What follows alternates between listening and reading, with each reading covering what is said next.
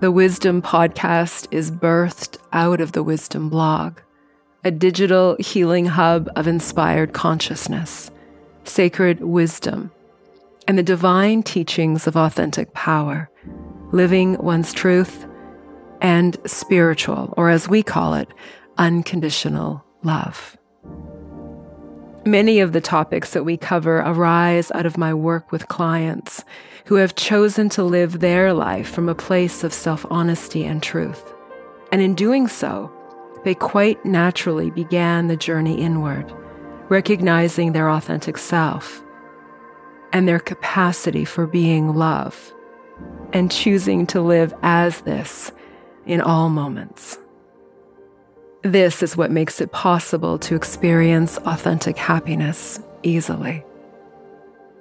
Each episode offers divinely inspired teachings and insight that will show you how to live consciously aware, to access your inner wisdom, and to help you make the best choices towards living a limitless potential. Join me for consciously inspired truth, divine wisdom, and new thought paradigms for living an infinitely abundant and love-filled life, here and now.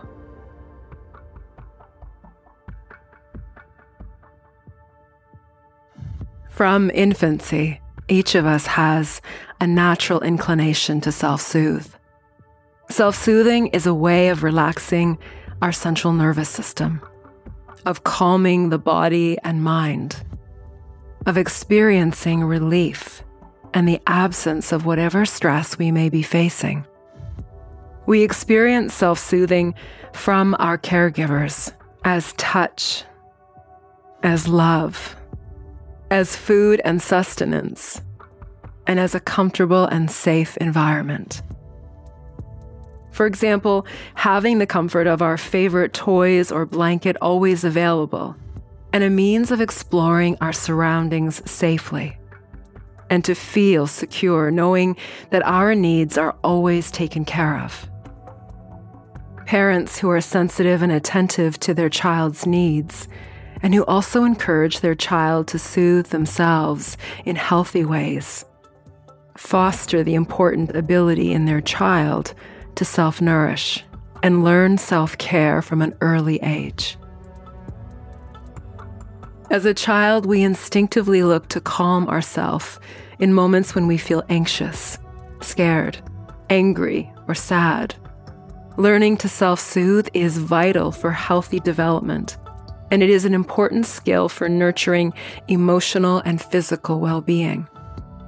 The ritual of self-soothing continues throughout our life. How we are comforted and soothed as a child influences the habits that we adopt to soothe ourselves as adults. We often don't consider self-soothing as a strategy for feeling comfort, ease, and relief each time we feel anxiety, fear, sadness, or any other unpleasant state, and yet it is perhaps the most important means of feeling better.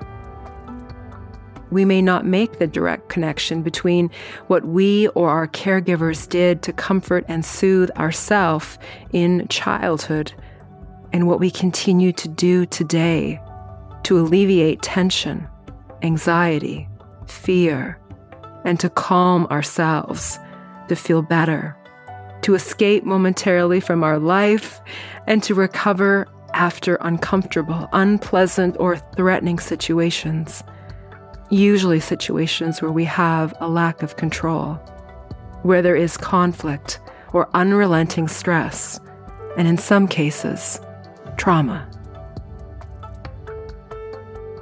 Self-soothing tendencies can be a healthy form of self-regulation and a means of creating optimal balance between mind and body, if we choose behaviors that are helpful and healthy. So what do you do to self-soothe? Consider for a moment what you instinctively do to make yourself feel better.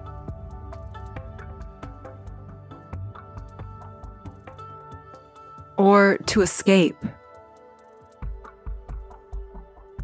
or perhaps to reward yourself for a job well done.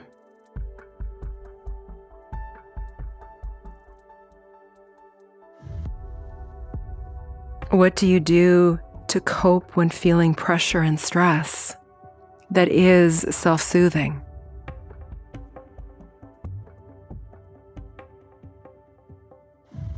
Or to unwind and relax?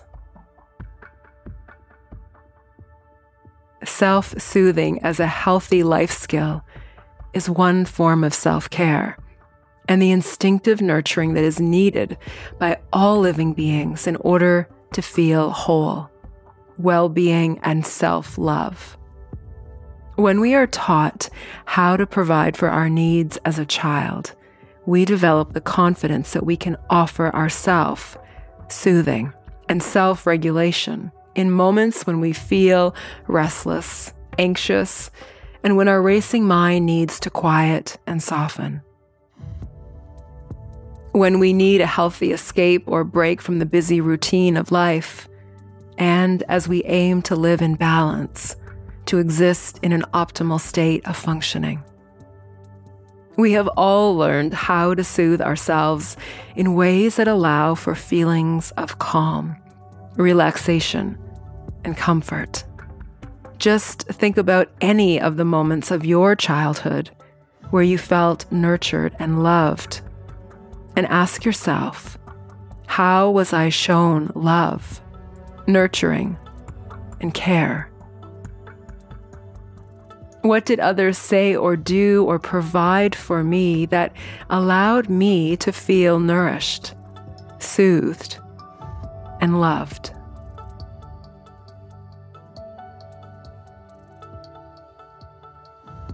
And how did I give myself nourishment and care? Simply notice what memories are stirred here and what your reaction is of these. Here's another example.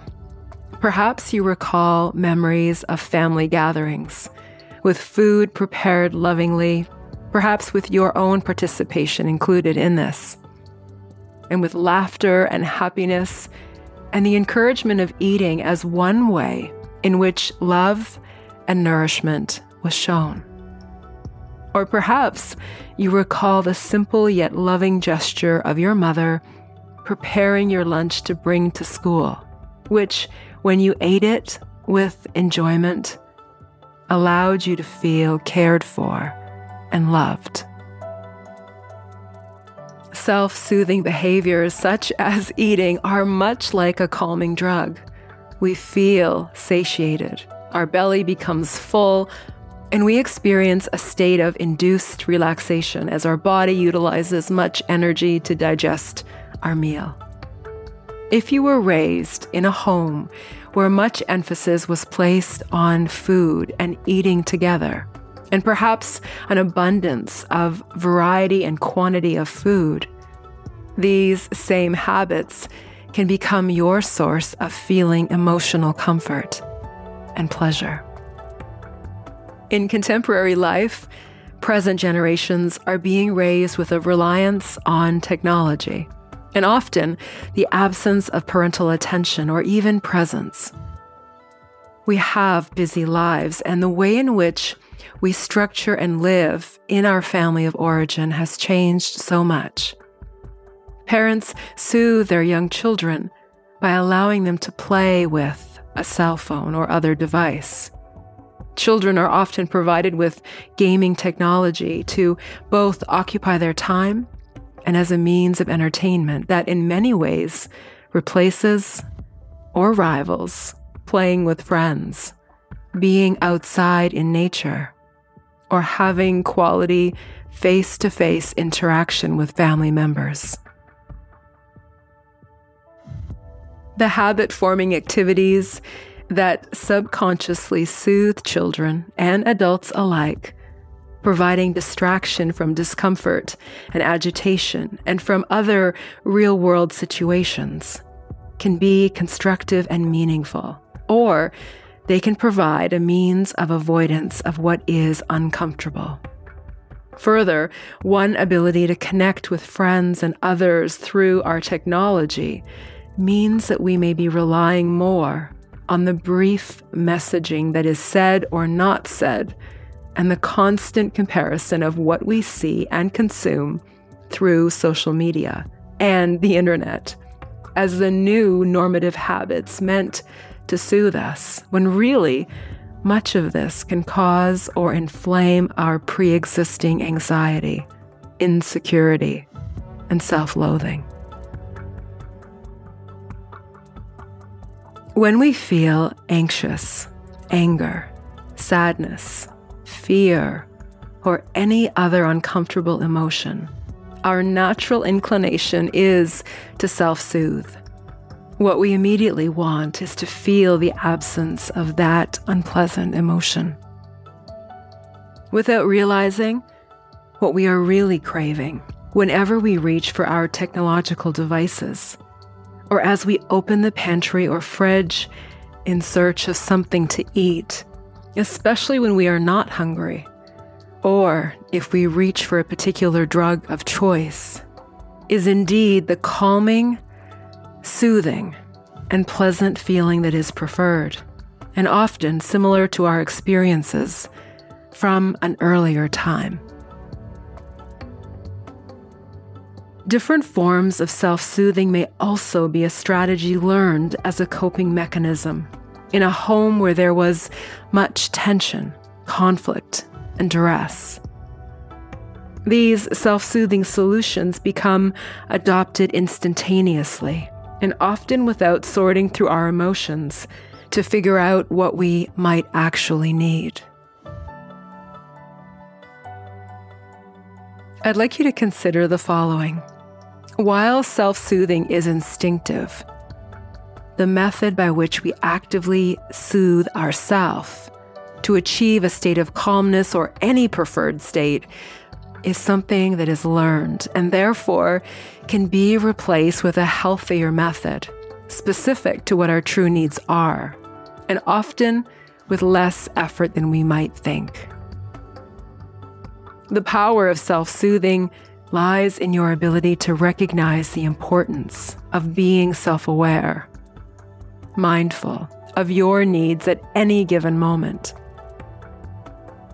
When you are out of touch with or not attending to your basic fundamental needs, or if you do what you've always done to self-soothe rather than take notice of what you truly need and how you might best give this to yourself, you will likely resort to the well-learned strategies that are already in place, most of which originated out of what you were taught, and perhaps what you developed out of necessity in order to evoke feeling a way that is desirable for you.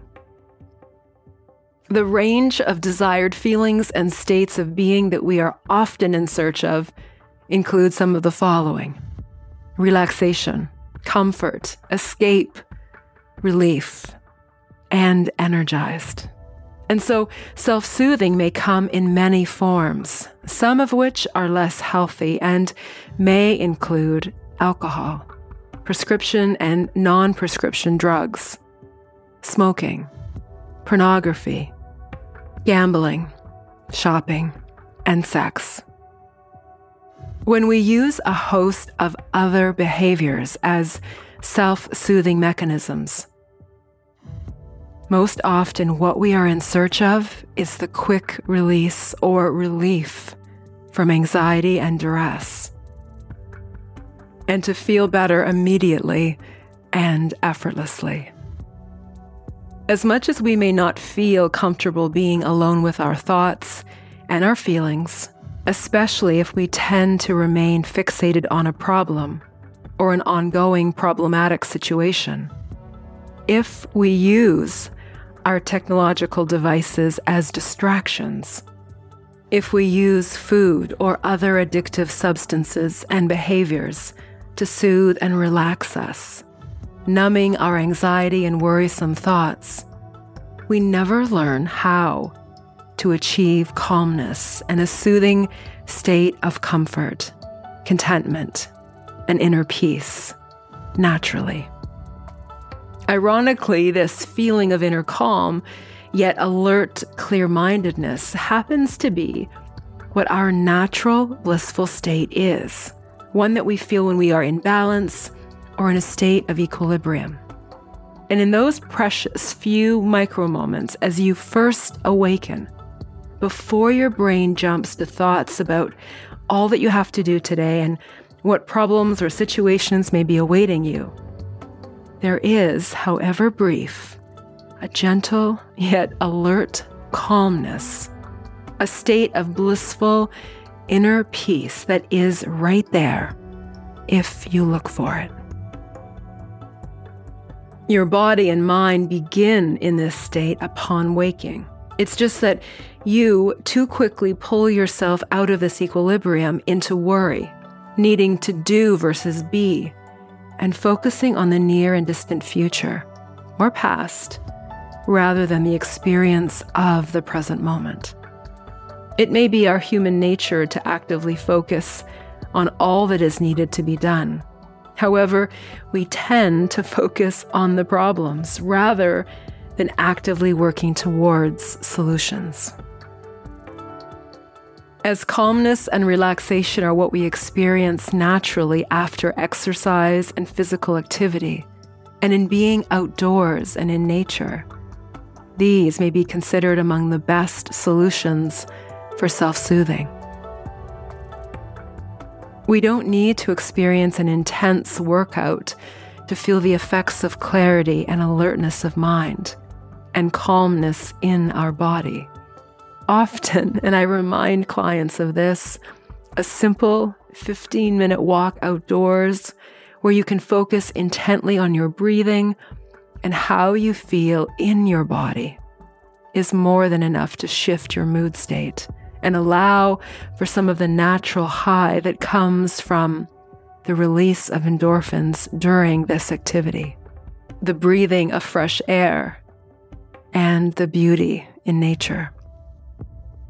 Ideally, you want to find an activity or a variety of them that you can look forward to and that become one of your go-to sources for alleviating stress and tension while soothing and calming you, and to use these often.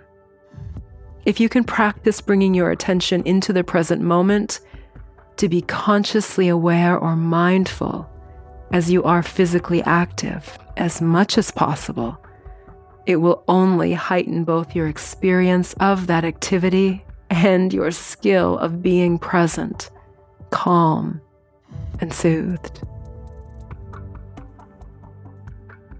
A feel-good state is what we are all in search of. It is also a feeling that we have become reliant or dependent on, and at times even addicted to, if we have the means of accessing what will give this to us, even if it is short-lived.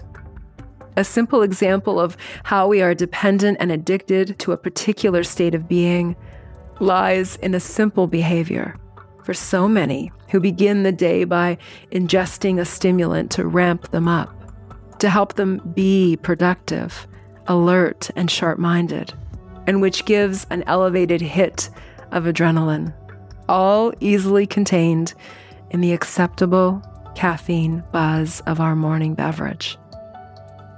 Healthy self-soothing is important and necessary for creating and maintaining balance and a naturally induced positive effect. By being willing to examine your habitual behaviors and learn strategies for self-soothing, you can identify which habits are less healthy. Acknowledging what is not an ideal solution to the stresses of life and any emotional or physical pain allows you to then seek sustainable ways in which you can be in control of how you feel and your choices.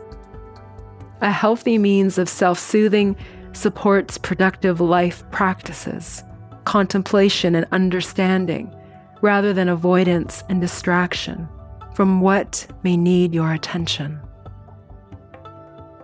And for you to be able to heal and feel whole.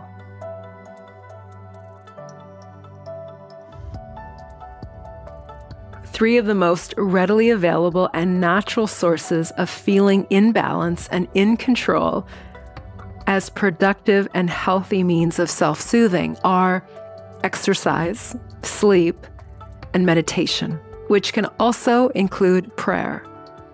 And if we can use one or ideally all of these healthy self-soothing strategies in moments when we are anxious, agitated, feeling out of control, upset, when we crave a comfort food or substance, when we are angry, fearful, or conflicted, we will radically change how we feel to that of being in control, able to function at a high level, in balance, and successful in our ability to thrive in the world.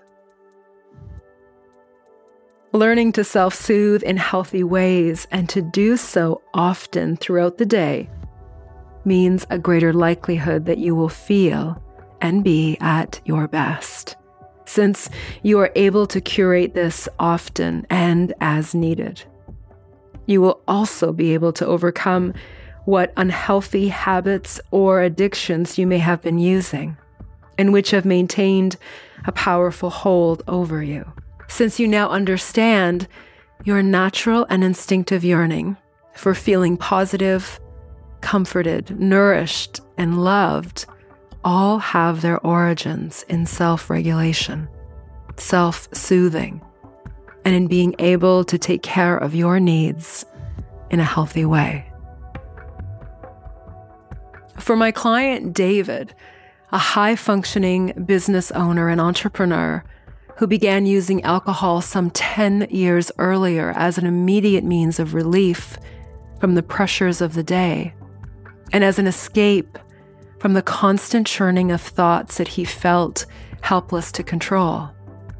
Meditation, exercise, and a return to a healthy sleep regime became the most effective means of bringing his life back into balance, for calming and quieting his mind deliberately, and for recharging his body naturally.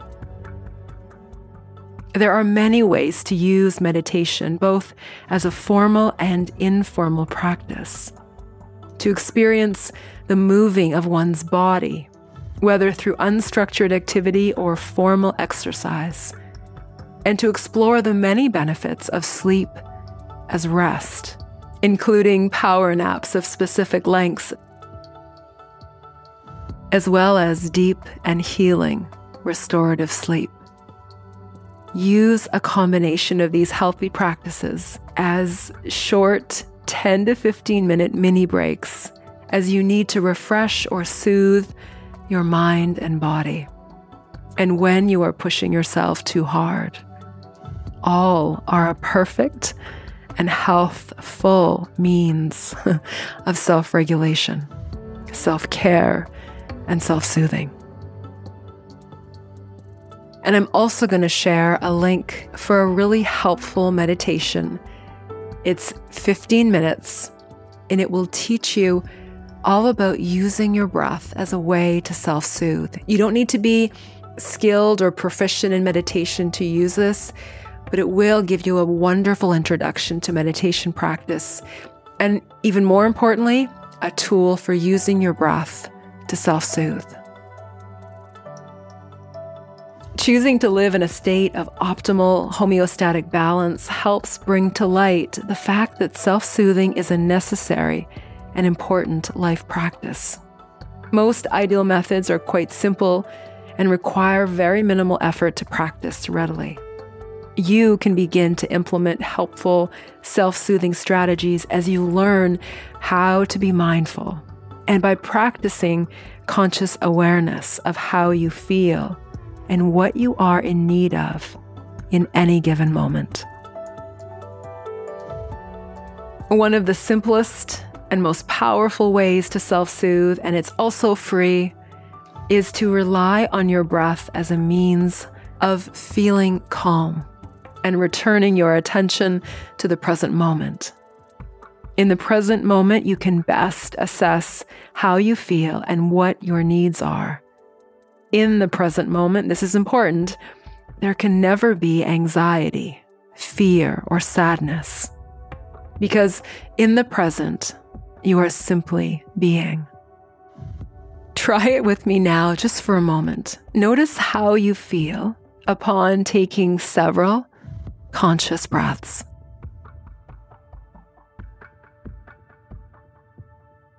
Allow yourself to breathe deeply.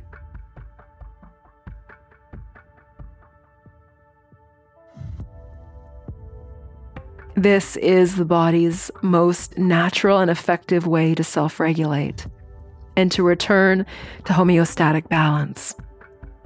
Conscious, mindful breathing is something that you can do anytime and as often as you wish. This is a strategy that allows you to return to and live mindful, attentive in this moment.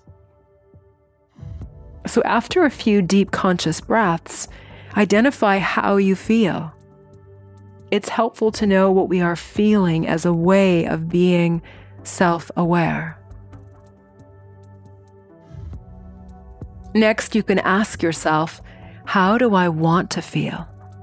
This question directs you to the conscious truth that how you feel is a function of your free will choice and not dependent on something that must happen or that you must have in order to feel happy, relaxed, calm, or any other desired mood state.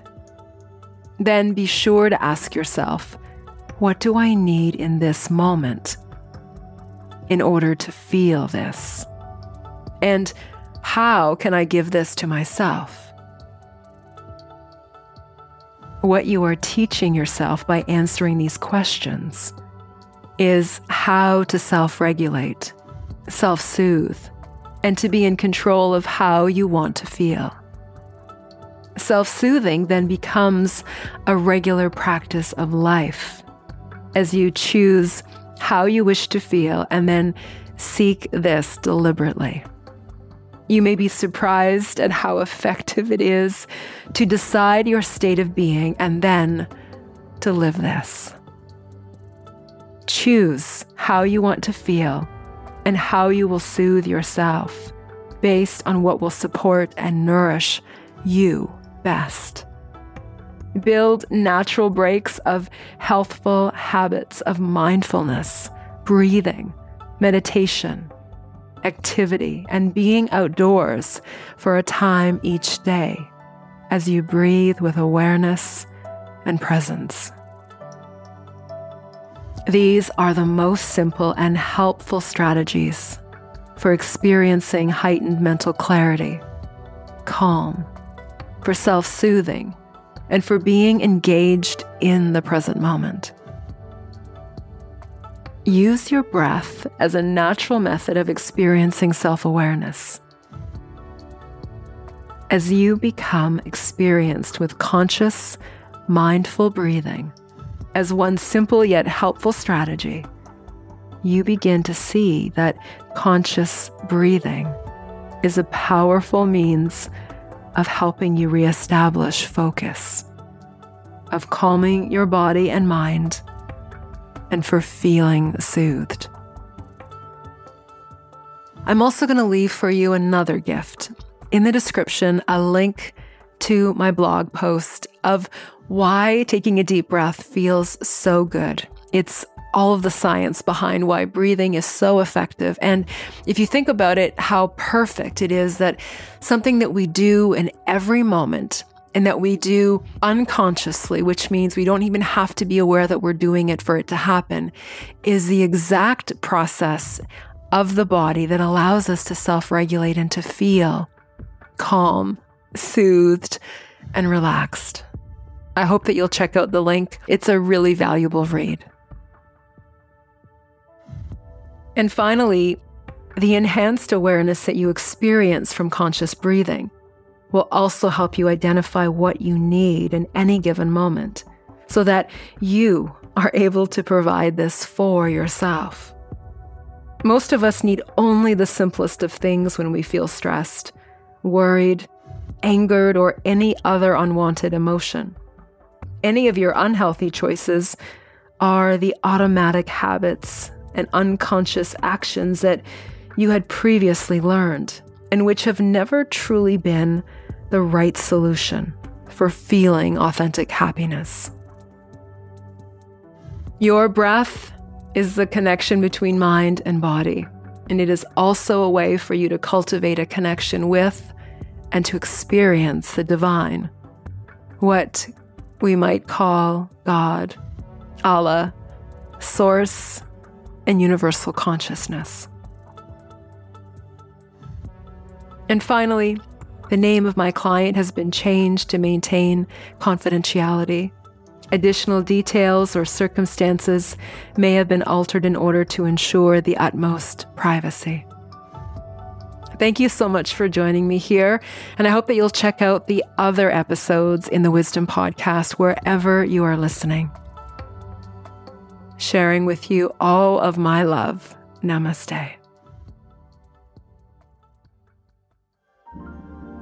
Thank you so much for joining me in this episode of the Wisdom Podcast. To hear more, please check out the other episodes here, and then join me at dorothyratusny.com, where you can share your questions and feedback from this or any episode with me, and where you'll also find the Wisdom blog, the inspiration for this podcast, the latest online courses that I teach, my YouTube videos, an extensive library of free guided meditations for you to experience and enjoy, plus other special offerings of love. Please also visit me on social media and say hello. Allow yourself to go within, to access your inner wisdom, and to live this. Awaken your authentic power, live your truth, and be love. This is Dorothy. Namaste.